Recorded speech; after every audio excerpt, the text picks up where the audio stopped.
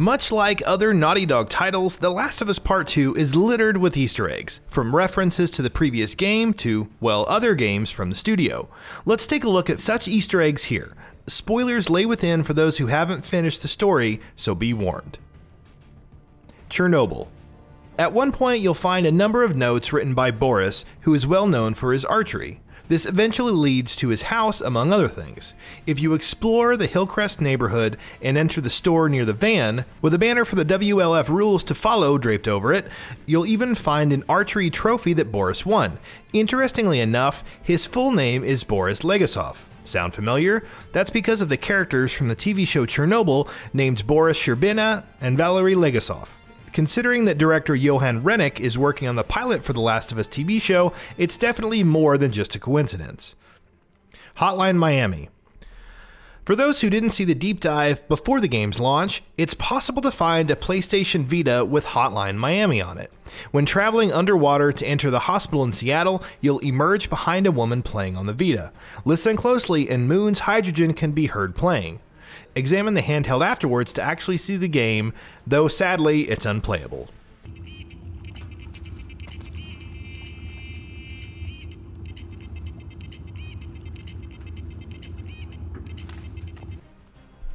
Dr. Uckman Trading Card.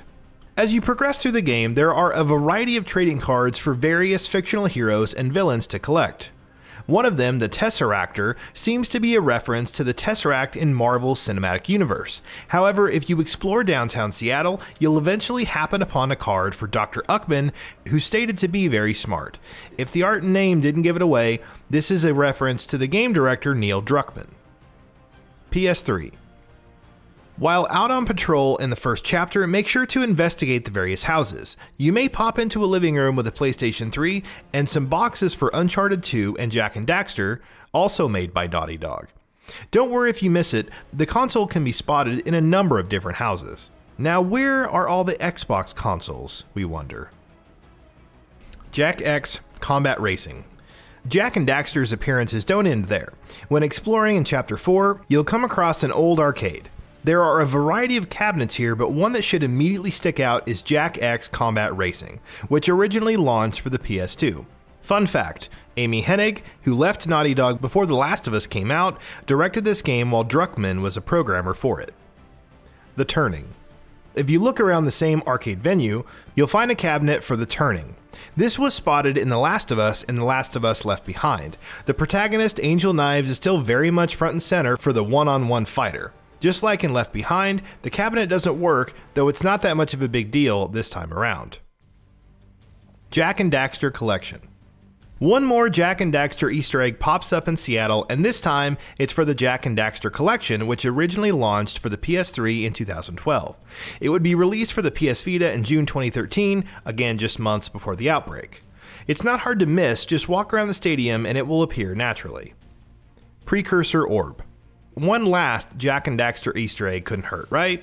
This time it's a precursor orb that's found in one of the rooms upstairs, though it's referred to as a strange relic. The precursor orb serves as the currency in Jak and Daxter games, even popping up in Jak X Combat Racing and The Lost Frontier. To the surprise of no one, it also appeared in the Uncharted series as a strange relic. 0451. There are a number of saves to unlock throughout the game, but the combination for one is very special. It's 0451, which is cropped up throughout the history of gaming. First appearing in System Shock, it's been in all of the Deus Ex games and Dishonored. It was actually the key code used for Looking Glass Studios' Cambridge office. After the studio, its employees would scatter to a number of different studios, planting the coveted 0451 wherever they could until it became an industry tradition. Death Stranding? Upon exploring a jewelry store, you'll come across two hands joined together and stretched open. Clearly this is a Death Stranding Easter egg depicting the chiral crystals that are formed when a catcher BT has been defeated, right? However, it's also likely just a jewelry holder. Yes, they actually look like this in real life. Maybe Death Stranding took inspiration from it?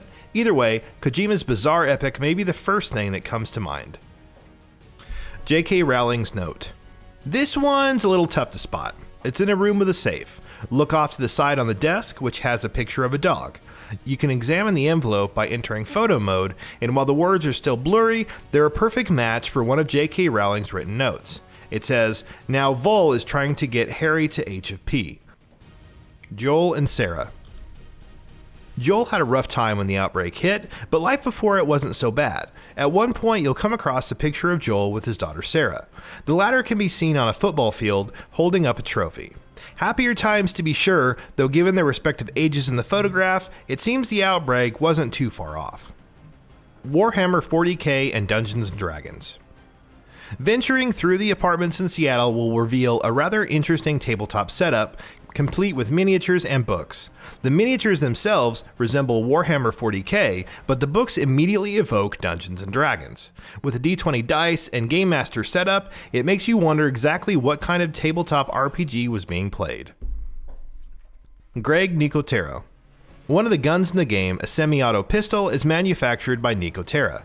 That seems incredibly close to Greg Nicotero's name. Nicotero is famous for special effects makeup on George Romero's classic Day of the Dead, while also serving as special makeup effects supervisor and executive producer for the Walking Dead TV series.